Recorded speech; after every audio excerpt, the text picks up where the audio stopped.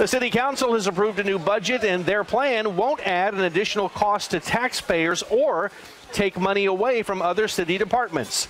Earlier this month, the City Council approved a 2-cent tax hike to fix city streets. That was eventually reversed.